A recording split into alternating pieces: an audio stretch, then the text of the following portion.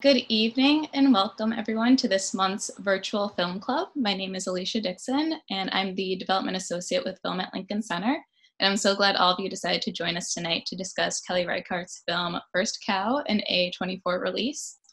Before we get started, I'd just like to call out a few organizational updates.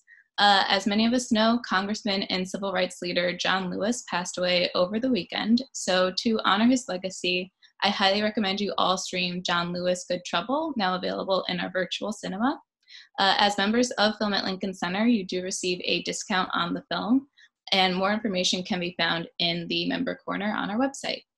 And please keep an eye out on your email. In the coming weeks, we'll be announcing important information about the New York Film Festival, which is happening this September.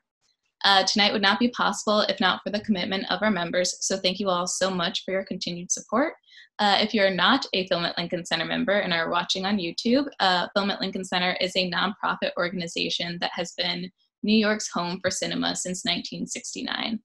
We hope you'll consider joining today, and you can learn more at filmlink.org. Now, without further ado, I'm going to turn things over to our programmers, Maddie Whittle and Tyler Wilson. Thanks, guys. Thanks, Alicia. Thanks, Alicia. Hi, everyone. Hi, Tyler. Hi, Maddie. Hi, everyone. Thanks again for joining our what are now becoming monthly film club discussions. Yeah, thanks for tuning in.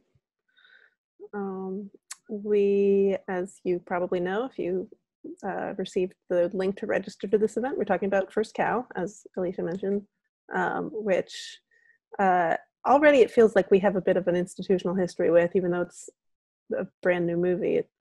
We screened it in NYFF last fall, and now we're releasing it in our virtual cinema. Yeah, and I guess, I guess it was in theaters for a little bit in March, right? Mm-hmm. Am I crazy? Did you see it in theaters then? I did, yeah. I that was actually the last time I saw it. I saw it once back last year when we showed it in the festival, and then I actually attended a press screening in March right before everything shut down, and that was it. I actually haven't watched it on a small screen, so. Wow. So, yeah, you're in a rare position. One of the people who got to see it in a theater. I saw it also in the New York Film Festival with you, Maddie, and I caught it again on the small screen. I mean, it's a shame that its theatrical run was cut short because it's such a beautiful film to look at and also to listen to. So hopefully there's like a chance down the road for a proper run in theaters. I don't know, where should we start with First Cow?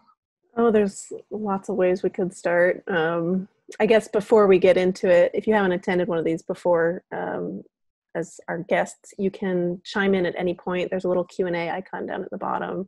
You can type in a question, which we'll be able to see and then read out loud. Or I believe there's a way you can raise your hand and then we call on you, which I've never tried myself, but if that's another option if you'd like to speak out loud. So at any point, I think this is going to be kind of an open conversation, and we're happy to have people chime in at any point, whether by text or by voice. Yeah, I'll try to keep this casual and not have it as a sort of dialogue followed by a Q&A. We'll try to bring questions in here and there throughout. Yeah. Sounds good. Yeah.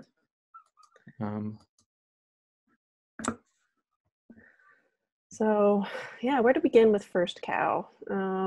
It's, we were lucky. A couple weeks ago now, we had a free talk with Kelly Reichardt to talk about the film, moderated by Dennis Lim, which was really a joy. It was sort of a sprawling conversation, and I think hearing her talk about this film, the process of developing it with her co-writer, who's also the novelist of the book that it was based on,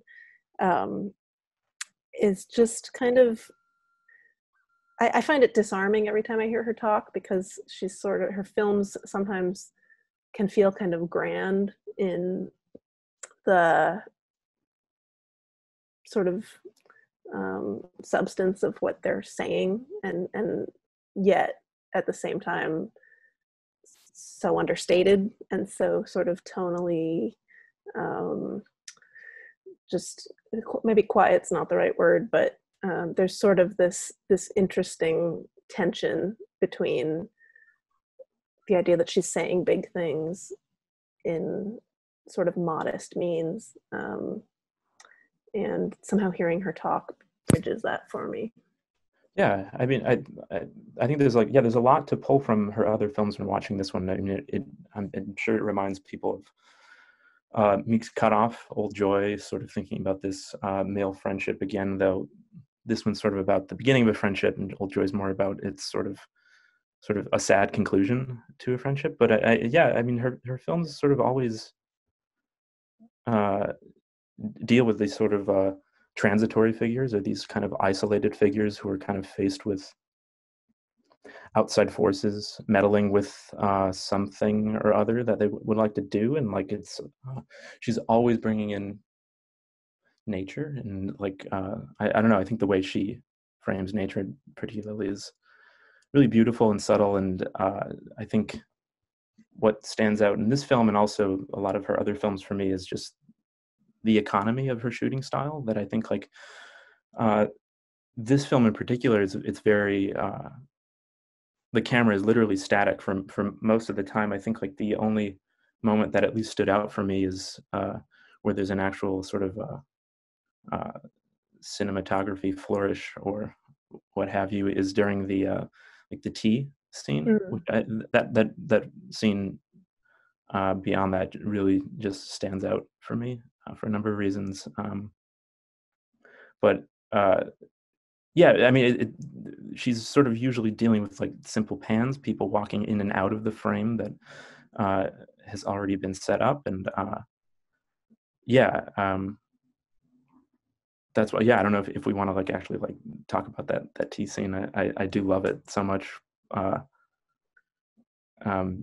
where you have that 360-degree sort of pan that sort of introduces you not only to the interior space of who is there and who's involved in this discussion, but also a way to introduce Cookie and King Lu into that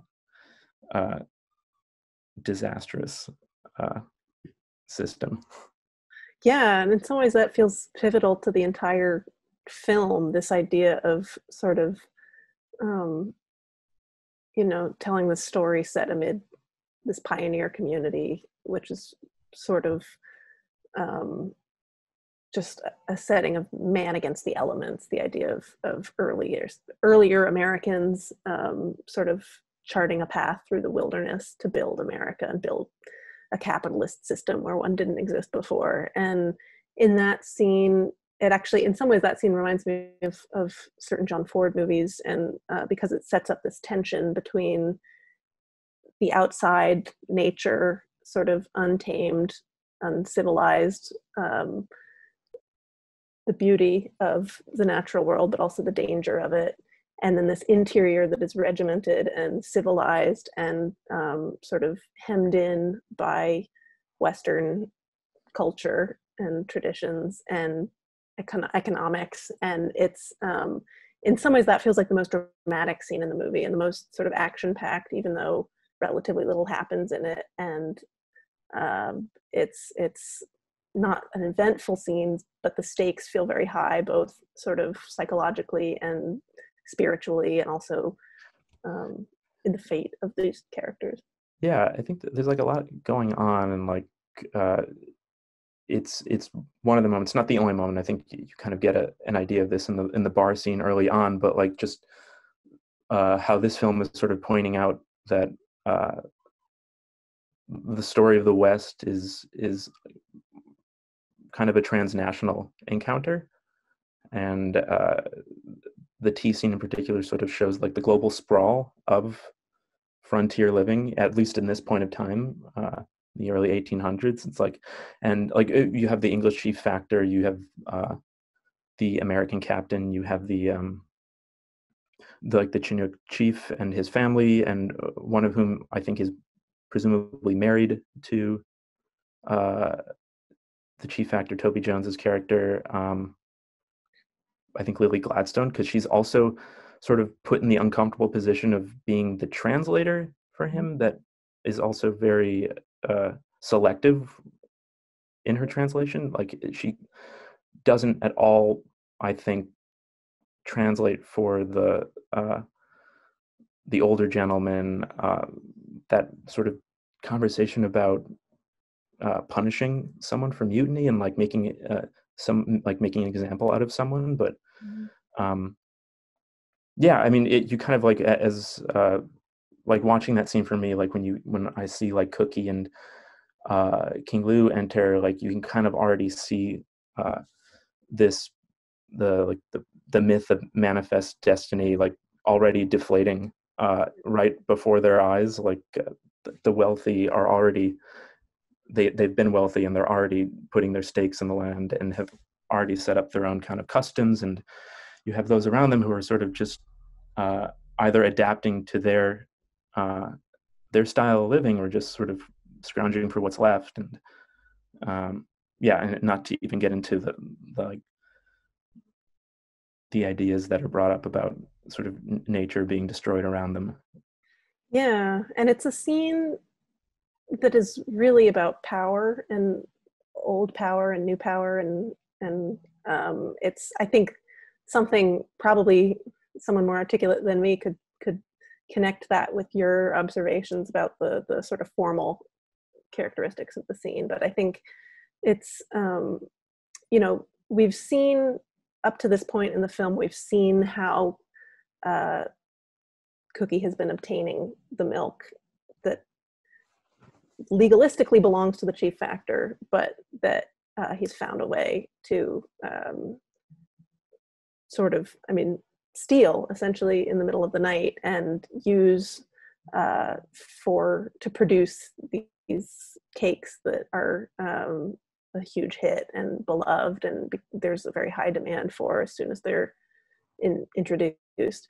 But this is the first time that you see Cookie and King Lu come face to face with capital, with the powerful, wealthy man from back east who owns the cow, who has rights over the cow in legal terms. And it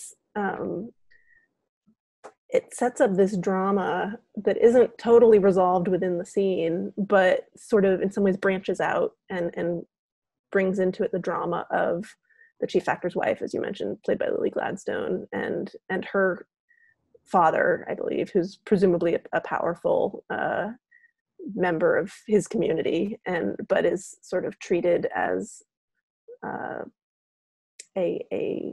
if not subservient, then kind of secondary person in this frame of sort of European Western power. And you see how it all sort of, how capital swallows everything up. And then ultimately that's sort of what Cookie and King Lu are up against in their. Yeah.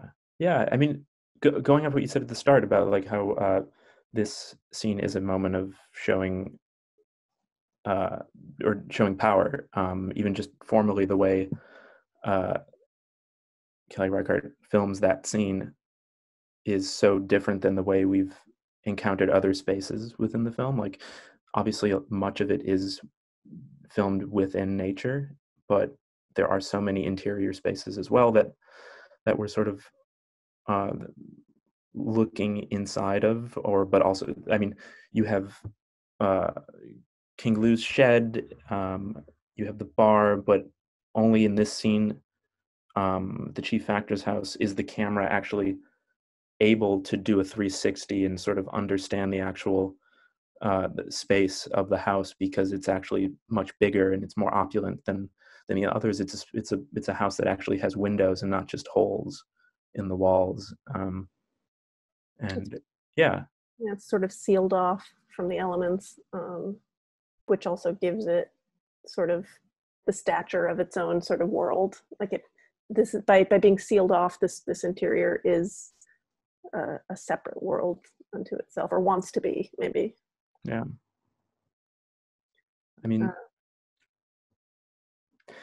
we haven't really even talked about how delicious the food actually looks. I'm was shocked by how hungry this film makes me. I know. It's historically accurate recipes that, yeah, I don't know, still look uh, delicious in 2020. And I mean, I think like actually like the food itself is also another way of uh, depicting power in just the way these characters relate to food. Just the oily cakes versus the clafouti. Yeah, exactly. And yeah, and just the way we see characters interacting with food, like it means different things to different characters. Like for Cookie, it's like, well, it's his job for one when he's with the trappers at the start, but it's clearly like an artistic reprieve for him. Yeah, creative And expression. yeah, and like for King Lou, it's like more so a means to an end, a way to make money. And then you have like the characters in the chief factor's house, or I guess the chief factor and that captain who treat food far more, I think, superficially. Yeah, And like as status symbols and commodities. And yeah, it's like something separate from survival for them. Like, I mean, he hires Cookie to make that clafouti just purely to like literally humiliate, as he says in the film, that captain. I don't even know if he's a captain, actually. I keep saying captain. whatever his position is. The Yeah. military. Visiting. Yeah. To be impressed. Yeah. Yeah. Yeah, or it's like it's food is like this object of nostalgia for Culture. the chief factor, which in itself is this wealthy privilege to like look fondly back on the thing that you left behind, whereas most people in that space are going to the West to flee their previous situation, like Yes. find a better life, where this, like the Toby Jones character, seems so like miserable. Yeah, and it's the height of luxury for him to recreate what he knows in this wilderness, whereas uh, like, as you said, for most of the people, seeking wealth and fortune and a new start in the West, traditionally in depictions of the American West, that's sort of meant to represent a departure from law and order and civilization and Western culture. And it's that you could sort of, he identifies, when he tries an oily cake, he identifies something that reminds him of home while being new and different and sort of impossible to put his finger on. And what he takes away from that is that I can hire this man to make me a clafouti that will remind me of home and impress this high and mighty guest who I'm, who's visiting. And it's, in some ways, it's sort of different. I don't. This is a different conversation, maybe, but the sort of way that this film views entrepreneurship as a part of capitalism that's not necessarily the problem with the system, but rather maybe one of the system's redeeming qualities, is, I think, comes through in that way that Cookie is kind of manipulated or kind of seen as a tool to be used to, produce this clafouti that is serving this purpose. Yeah, there's that like quote from King Lou. He said, like, I forget at one point when he's just like, when trying to figure out a way to find some sort of successful business, he's like, you either need capital or a crime. And yeah, I mean, I'm not sure this quite connects to what you're saying, but like, I think it just goes to show their circumstances and that, and how they see their situation in the West, and like how they don't see it purely in moral terms, but rather in like just out of survival and necessity, and that the problem in their situation with this film is not that they steal the milk, it's just that they got caught. Yeah. I'd be interested. Have you seen Meek's Cutoff recently? Because I haven't seen it since it was new, and I wish that I had a stronger memory of that film because I feel like those two films are kind of in dialogue. I haven't seen it too recently, but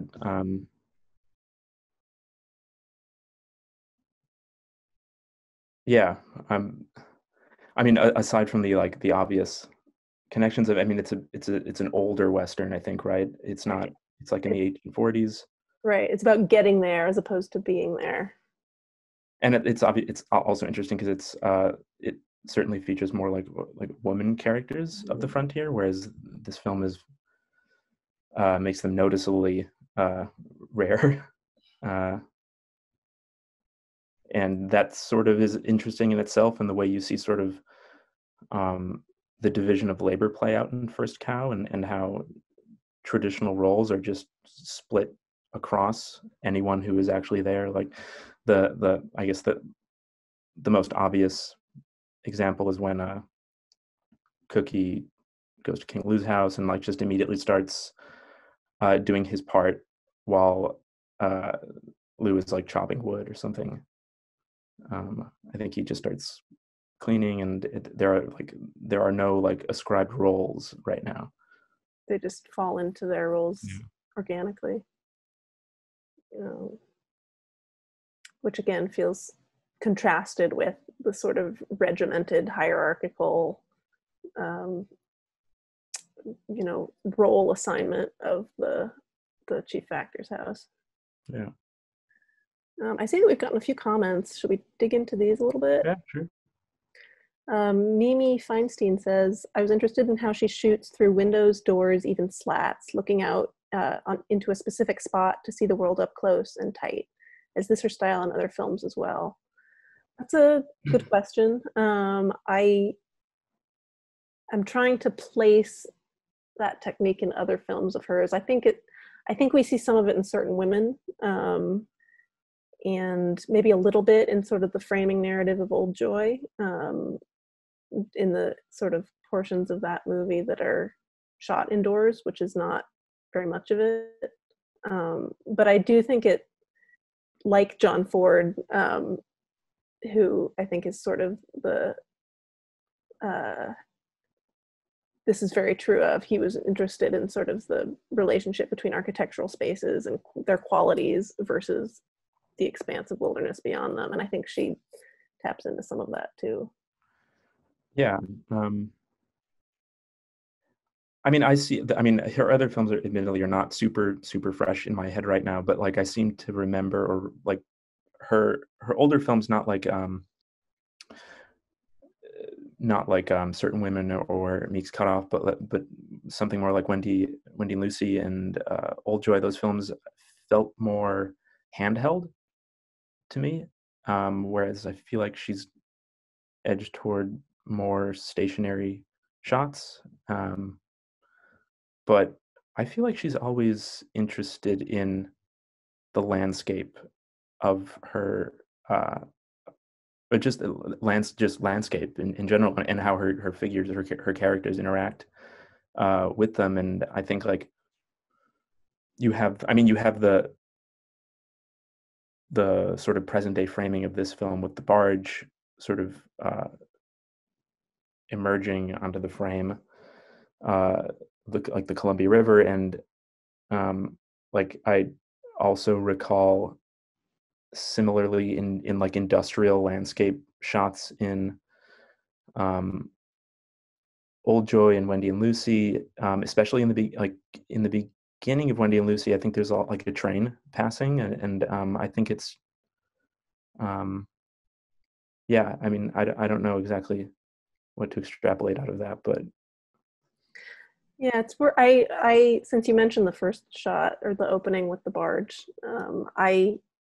I loved that shot the first time I saw it, and the second time I saw it, and I it might be my favorite shot in the movie. It just I remember just sort of taking my breath away. It's this boat moving very, very, very slowly across the water and sort of linearly across the screen, and it's a very patient shot. Nothing really happens except the movement of this boat into the frame, and it just there's in some ways I think that shot is sort of a manifesto in a way, where she's just like asserting her interest in observing time passing and observing change without hurrying it along and without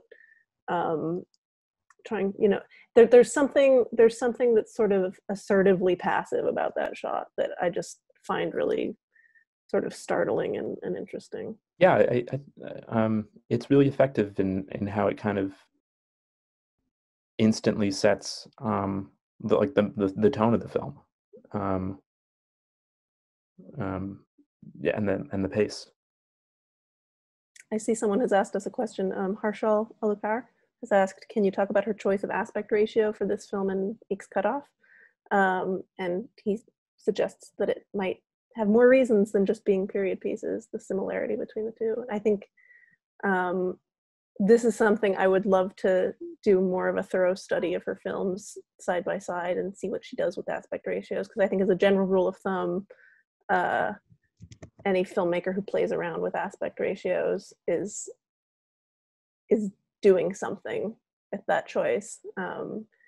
And I wouldn't claim to know what her intention is, but this and wait, let me look at the question. This and Meek's Cutoff are like Academy ratio, right? I mean, so, yeah. Which I think it's a bit of a like subversive choice when it comes to the Western, considering that so many of them are known to have these ultra widescreen ratios to depict the landscape, and that's not to say, I mean, we've already talked about it, that Reichardt isn't interested in the actual natural spaces of these periods. I think she's actually extremely fascinated with them. But yeah, I don't. Maybe you could say she's more interested in an intimate history, like a. Yeah, I mean, yeah, and this in itself is like sort of getting a certain kind of history of the West that's not told, because it's sort of like the history of the losers, Yeah, the less powerful. Mm-hmm. Totally. No, I think that's a very true. I mean, that sort of comparison with the vistas of sort of the Western tradition is totally true.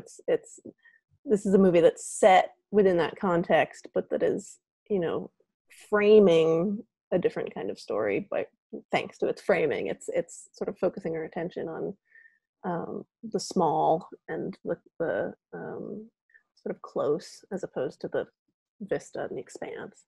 Yeah, and just naturally that aspect ratio sort of invites a kind of claustrophobia to certain scenes. I mean, like, you certainly feel the tightness of spaces when you're inside because of that framing, and you can of course maybe like read into that further with characterizations and like their psychology and like how they're actually feeling and interacting with this kind of newly formed like civil society. But yeah, I don't know, all of that's purely speculative. There is another question from Sohail Nathwani. For me, the film very, very much, as you say, about the effects of capitalism on nature, but also very much about borders. Can you talk about that a little bit? So talking about capitalism on nature and borders. I'd also love for you to discuss the cow and her use of it. For me, the animal felt very human in this film, and as a result, the scenes where Cookie is stealing milk and also the scene where they all go to see her felt unsettling. Maybe work backwards, because we haven't talked about the cow yet too much. Yeah, we haven't. And that actually reminds me of I think my favorite comment that Kelly made in the talk that she did with Dennis a few weeks ago, where Dennis asked her about casting the cow, and she said it was very superficial. They looked at cows, and the cow that they chose was the most beautiful cow with those big soulful eyes, and she is a gorgeous cow. I mean, yeah, she's a pretty cow. What a beauty. And I think that, she is the titular cow, like she's the namesake for the film, and there's, that's worth thinking about what is it about the cow that, I mean, and the name of the film was changed from the name of the novel in which it was based. The original novel was called The Half-Life, which I assume is in reference to the skeleton and carbon dating that would have gone into tracing the skeleton back to the story, but I haven't read the novel, so I can't say that for sure. But instead, the film is called First Cow, and it's about cow. Yeah, and so the sort of the second part is the scenes where Cookie is stealing milk, and also the scene where they all go to see her felt unsettling. I think it felt unsettling in the sense that they're like essentially performing a heist in that moment, so it's a bit tense, but it feels also very sweet with the way like Cookie interacts with the cow, and it's like again goes back to like the way these characters interact with their food and like their relationship to nature, and like you see Cookie who actually cares deeply about this thing that is sort of his art or connected to his art loosely, and you see it sort of snuggling up against him when they're looking at the cow with the captain and the chief factor, and like yeah, You sort of get the sense that Cookie is the only one in the film who sees the cow as a living creature, and that for everyone else, the cow is just a means to an end. The cow is the source of the milk that makes the good baked goods, or that allows the chief factor to have cream in his tea, And for Cookie, the cow is a creature who is, generously giving him her milk and allowing him to approach her. And it's sort of, it is unsettling in a way, but I think it's unsettling in a sort of good way. It sort of startles you into this sort of affectionate feeling of being part of sort of a communing between beings. At least that's how I experienced it. yeah. And so the first part of this question is sort of for us to discuss capitalism, or the effects of capitalism on nature, and about borders in the film. I mean, well, immediately when I think about the borders in the film, I think about how initially the cow is sort of just set up or sort of stationed in the field, but of course by the time the chief factor learns that someone was actually stealing milk from the cow, we then see it trapped in a fence. And yeah, so you kind of get this moment where you sort of see this developing town at a moment where borders are not quite clear, or at least they're only important to the wealthy, where like it's only the chief factor who has guards employed on his grounds, and like he's even like walking around the town telling people to like look alive or something. I think that's in the town, or maybe that could be closer to his house, but yeah, it just seems like property is yet to be like of any sort of concept to a lot of these people. It's more so just there are spaces for them to survive in at this moment. Yeah, and sort of looking at that from the flip side, when we meet Cookie, he's sleeping out under the stars in the woods, and he's with a group that's making their way to the camp. And then I can't recall where he sleeps when he first arrives at the camp, or if we see that, but eventually he moves in with King Lu and sort of joins him in creating this home space that is enclosed, and it's not as enclosed as the chief factor's home, but it is a shelter, and you see him sweeping leaves out of the floor of the home and out onto the ground outside, and it's like this clear sort of statement of there's an inside and there's an outside, and we move the dirt and the leaves from the inside to the outside in order to keep the inside clean. And it's sort of a less hostile means of establishing borders, because the border is about creating a nurturing space on the inside for the people who live in it, as opposed to protecting property and keeping outsiders out. And it's so, in some ways, it's sort of gives us these two different views of enclosure. Yeah. Let's see. I see we have another couple of questions in the chat. Peter Vels says, how did the ending hit you emotionally? Having seen the skeletons in repose and present day at the beginning and not seeing their death, I think I found the ending in the movie sadly sweet, even if it is tragic, but would love to know what you think the effect is of how Reichardt decides to reveal that moment. Oh, I found the ending to be it kind of took me by surprise, even knowing it was coming, and just seeing the two men lying down to sleep next to each other, and one of them is wounded, and I think, I mean, it is a framed story in the sense that we return to the beginning at the end. We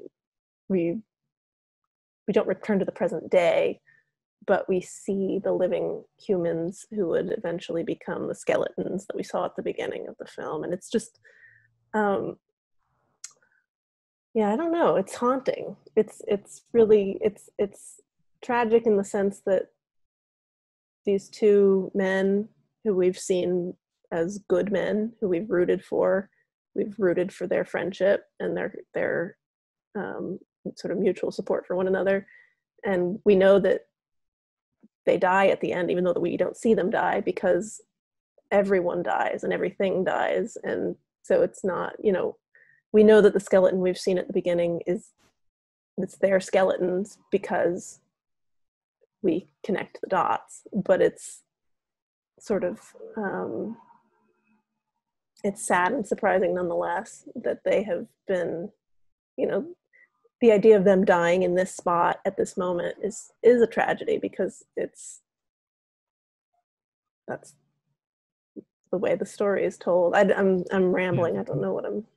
Yeah, I emotionally, I don't know. There's some her films always sort of hit me harder than I would think they would, and I think that's at least partly, or maybe even chiefly, because she's so skilled in sort of depicting things without explicitly saying them. I think like her work with actors and sort of suggesting things through gestures or actions outside of dialogue can have really profound, I mean, has had really profound effects on me in her films. Like,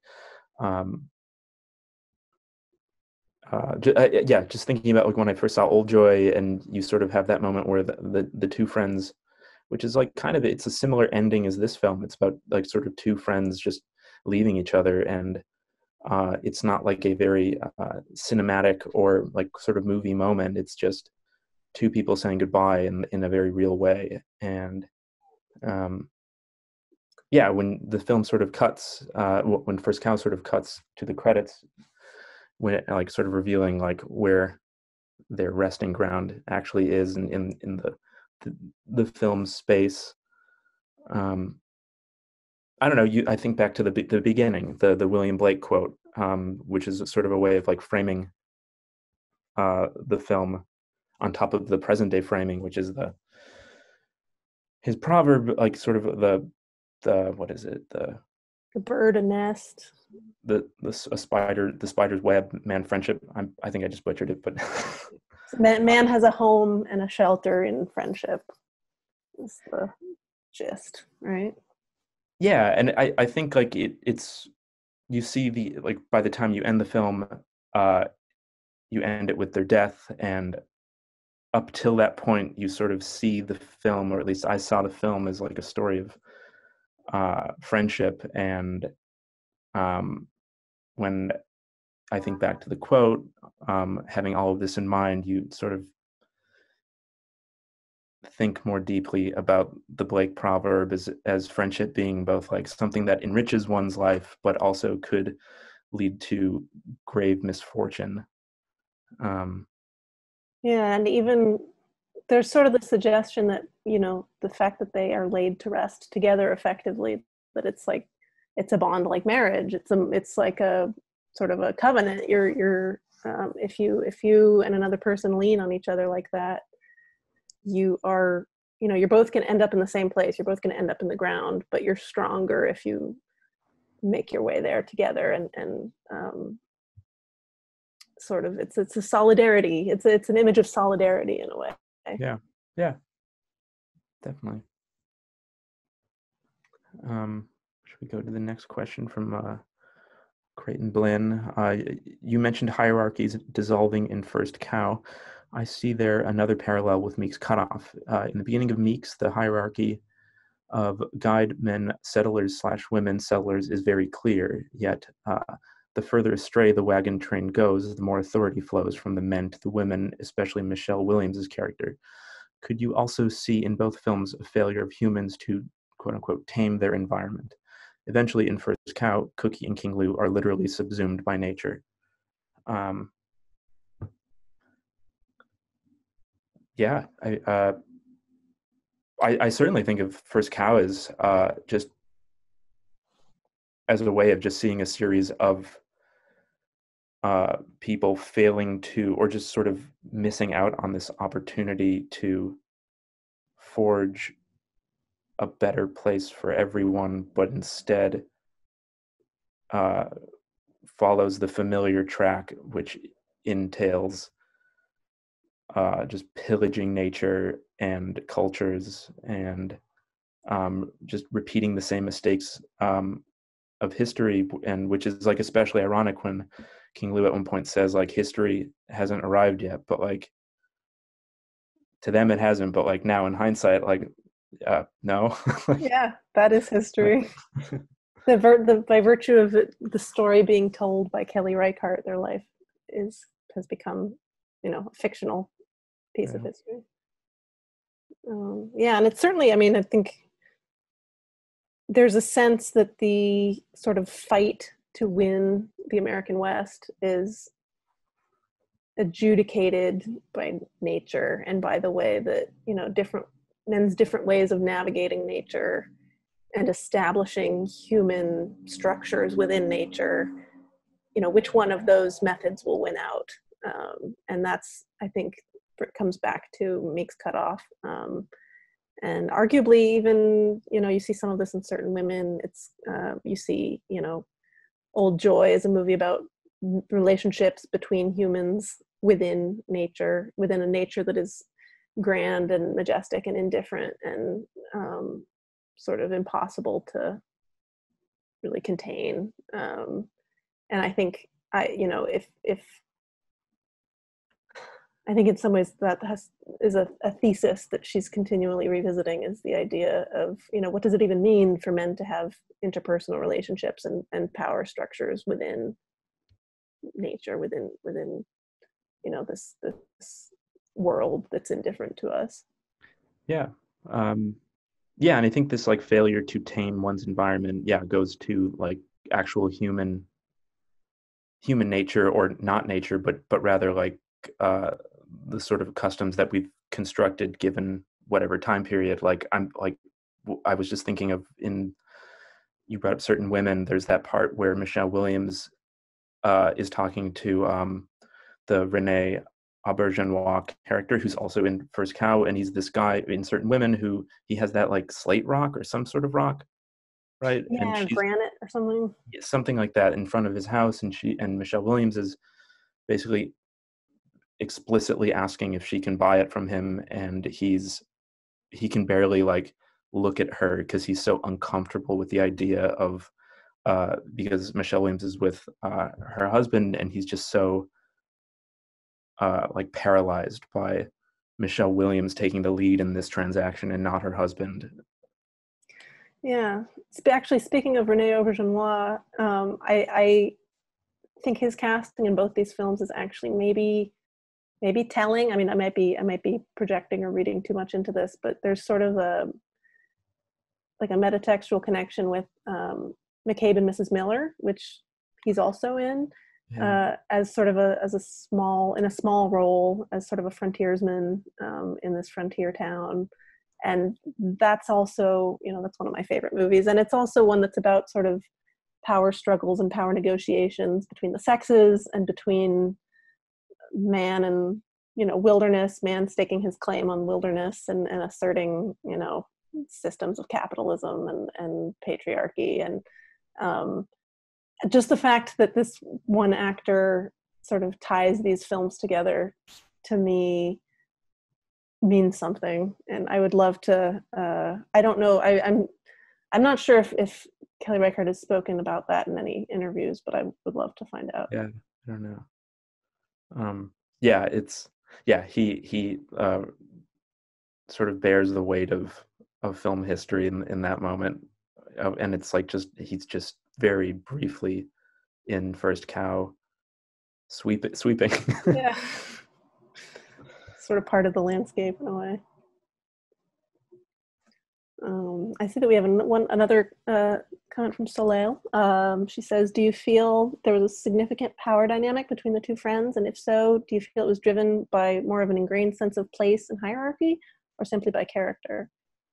That's an interesting question, because in some ways, I mean, we haven't really touched on what this movie is doing with race, but it's definitely there in the relationship between Cookie and King Lu. There's a complicated power dynamic between the two of them, because on the one hand, Cookie's a white man, and in this setting presumably would be granted more social power. But in terms of their interpersonal dynamic and their personalities, there's a sort of a greater sense of equity and of partnership, and in which, in some ways, King Lu feels like he exerts some kind of benign power in that friendship. And I don't know what to make of that, other than it's sort of the idea that within a friendship, friendship can transcend and move beyond imposed power structures. Yeah. The King Lu character is really interesting to me, especially like his sort of origins within the film. It's like he has a very wild introduction where he's found like naked in the woods, and his story is that he fled like a group of Russians because he killed one of them because they had killed one of his friends, and I can't remember the reason he gave for like shedding his clothes and weapons. Do you remember? Either. No, I can't. I don't. Does he may not give a reason. I can't remember if it's specified. Maybe not, but like there is something like weirdly suspicious about that, and like you can't.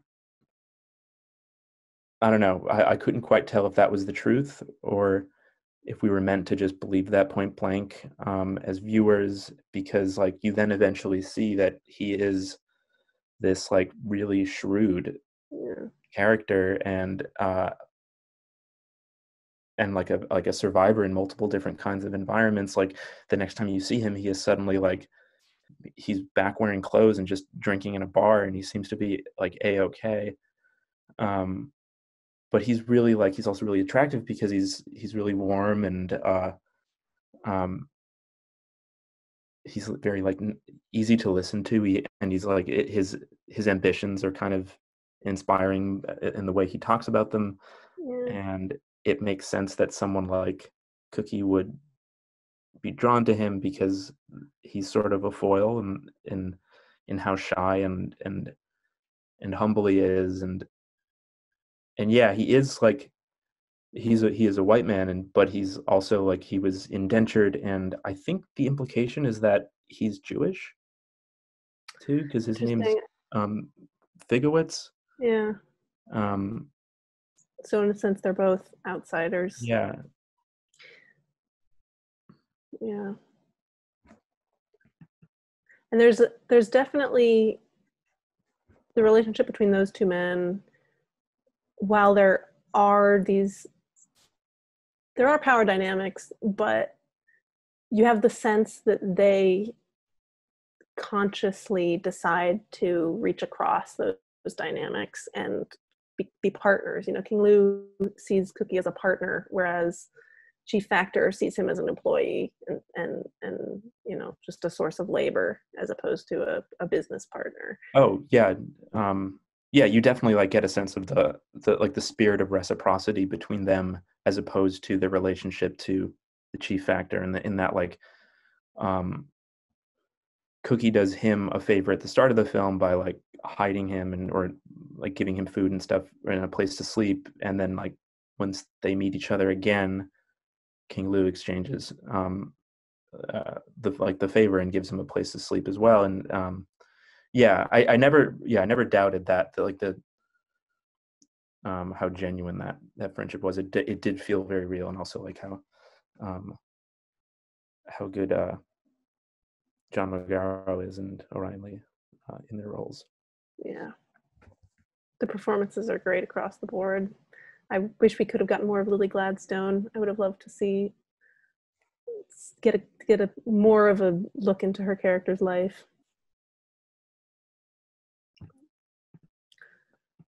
I know we're kind of running out of time, but her character was fascinating in such a brief moment of like what that story was. Mm-hmm.